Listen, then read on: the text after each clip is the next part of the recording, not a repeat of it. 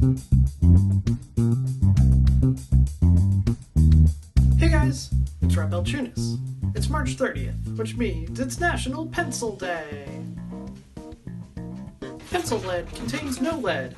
Instead, it's usually a mixture of graphite and clay. The average pencil can be sharpened 17 times, draw a line that's 35 miles long, and write 45,000 words.